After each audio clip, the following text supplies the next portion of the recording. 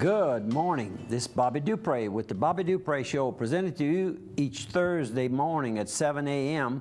And, of course, it replays in its entirety at 3 p.m. on Sunday afternoon. And, of course, y'all kind of fuss a little bit about that time because generally the Saints game is on or NASCAR race cars are running. And but y'all still watch it, so we're glad to hear from you. And if we could ever change it, we'd change it. I guess 4 o'clock would probably be a little bit better. Yeah, 3. the Saints tend to be the early game. Yeah, the Saints usually play in the early game. That's what happened this past week. On Monday, they played at 3 o'clock, but the game was at 7:30.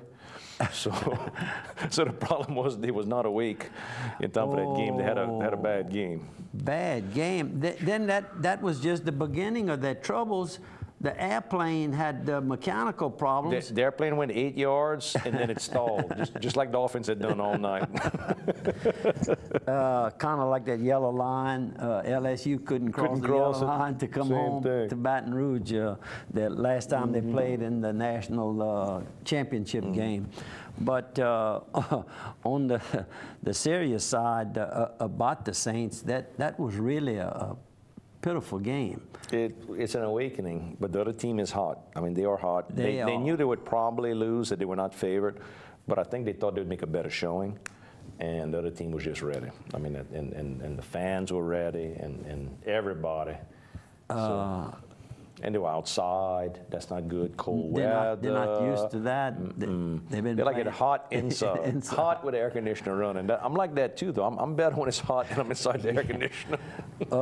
And then it had a little light mist. It wasn't raining. It was just a mist. And but the other quarterback didn't have that problem. It was dry whenever he went through. He's good. He's a young good. man. Russell Wilson. Wilson. We're going to hear that name if, unless something would occur to him, either through accident or he gets involved with some of these high-powered drugs they take today to better their, as long as he stays clean. Image. And he's a little more mature. He went to one school, graduated, and he went to graduate school at another school and played football at both colleges. So he's got some maturity. He's got some good education. He's got a good, strong family background. Those things go a long ways. A lot of these young men come from such a rough background, like our friend the Honey Badger, Tyrann Mathieu.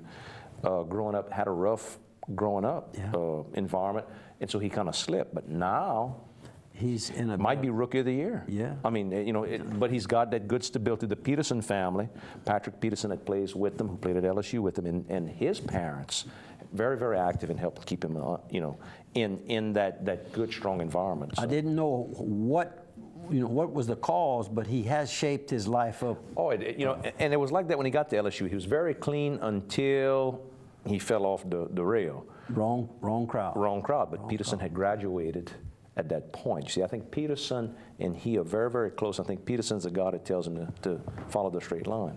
I want to tell everybody how come I look so nice today. Oh, yeah, I just dress up. Yeah. Today, normally we start, we say we start taping about 9:30, but it's actually about 10 generally when we start. But today we're starting right now, and what time is it? It must be almost 1 o'clock. Almost 1 o'clock today, and we are doing it on Wednesday. But today is that special day every year that we sponsor and hold the Santa breakfast for the CP Clinic, the big fundraiser that it looks like you all might have outdone yourselves again this year. I know the attendance was the best we've ever had. Yeah, and we don't know the final numbers yet, but it looks pretty good. So we just want to, ahead of time, thank all of you.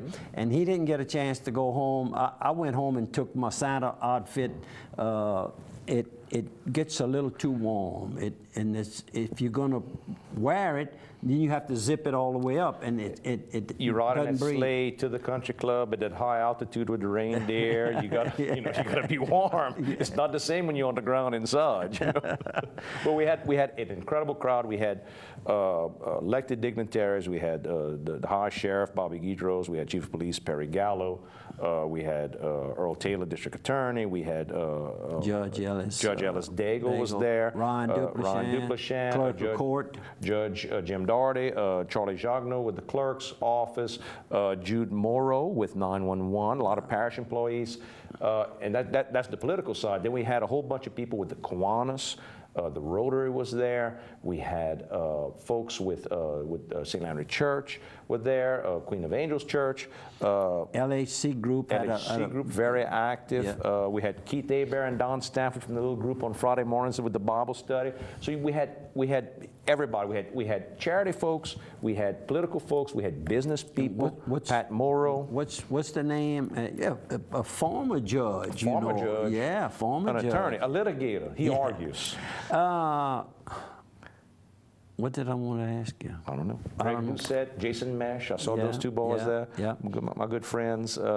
We had community coffee there with Travis Richard. Good morning to his daddy, Mr. Lubert. Yep, Mr. Lubert watches every program. We had Chef Ernest Prejean with Prejean's Restaurant. We had Chef owner Jason Hugay with Steamboat Warehouse. We had Joey Quibido with Piggly Wiggly. Kevin was out of town. I think he was hunting ducks. But he made sure that everything was sent and taken care of as well. We had Mitch Olivier with St. Landry Crawfish. You know, he and his wife Kim always do a good job helping us each year. Brought the champagne fountain this year. We had champagne fountain. That's a pretty good breakfast. We had Ray Bello with Ray's Catering. We had Patsy Fry and Annette Briscoe with Billy Fry's Boudin. We had Beth Swallow. Beth Swallow with Swallow's Dinner Club. We had Troy Young representing the Young family. Did you see him? The country club. That guy.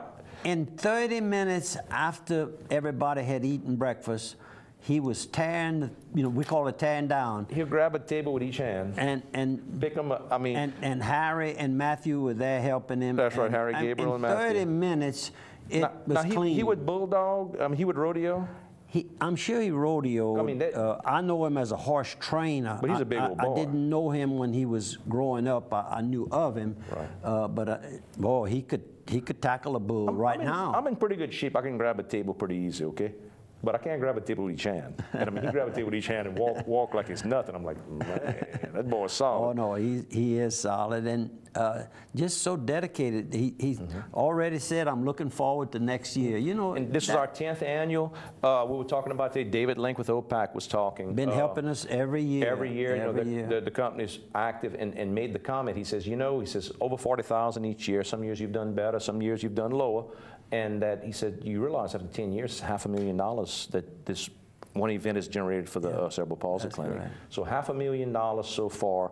This year, we'll have a good number. I think we're going to hit it. If we can get to 50, Santa got to cut another $5,000 check. Another $5,000 check. And I think that this year, I'm squeezing him hard. Y'all working against me. Oh. But I'd be excited to give that $5,000. Oh, that's the best. That's the best $5 you'll ever spend. Yep. That's the best. That's correct. So, if you can help us, P.O. Box 70, Opelousas, Louisiana, Breakfast with Santa. Even though the breakfast is over, our fundraising season is going to go on. We're going to go on until the springtime. March 30th. So we need your help.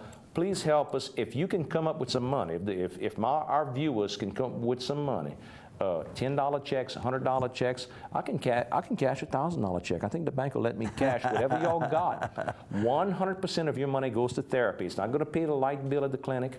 It's not going to pay the light bill at the breakfast.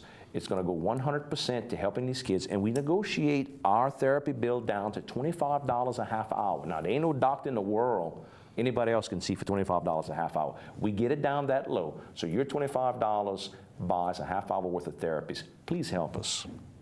Good sales How about pitch. some sponsors? Yep, you better. We'll hit some of our sponsors. They wouldn't mind today. Today I'm giving them some rum, but I'm going to hit the ones that helped us. Steamboat Warehouse, chef owner Jason Hugay, our head chef of this big project. The food is excellent at Steamboat Warehouse, I got to tell you. You went last night, I think. I think we have a picture somewhere.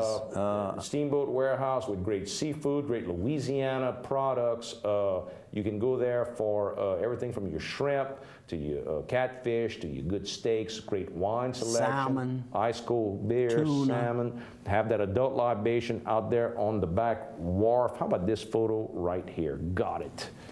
All right, good. And that's you and Miss Vicky. That right, and then Carla and Noel. Noel is Bunal is all the way on the right.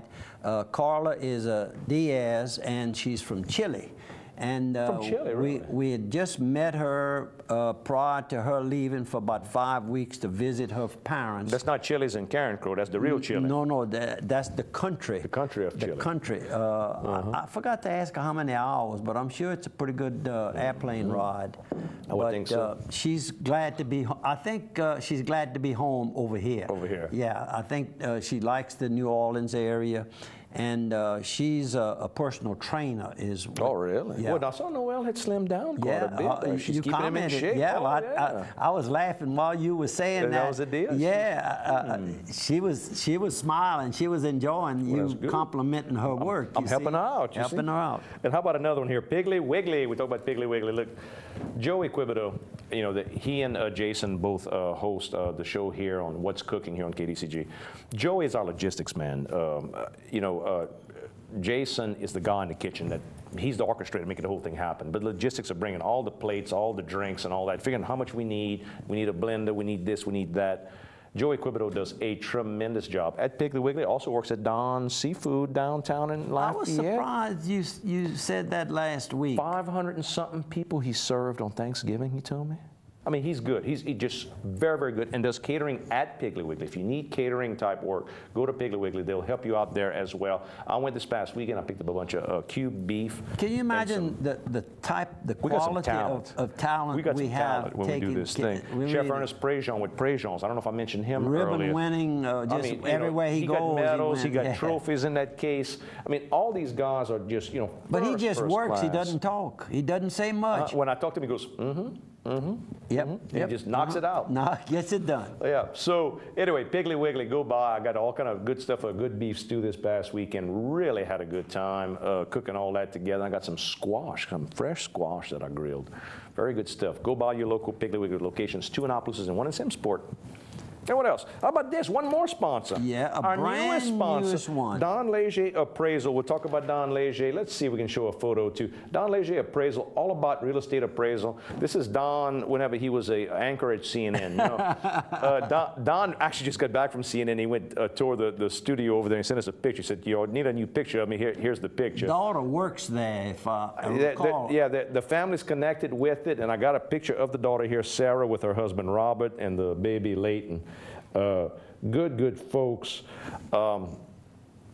What Don does, Don Leger, it's appraisal service. So if you're looking for good real estate type appraisal, Don has been in the business over 30 years. You'll know his grandfather was Mr. Johnny Wilson, and you know his mother was Shirley Wilson Leger. Is Shirley? Yeah, it's Shirley Wilson Leger. So it's you know, long-time real estate folks. Knows Opelousas area, Acadiana. and Acadiana. Another time, you know, I got a good friend of mine that owns some property, and from time to time, when he wants to get the property looked at, he wants it confidential. You know, maybe he's thinking about doing something. He doesn't want, you know, keep it to yourself. Yep.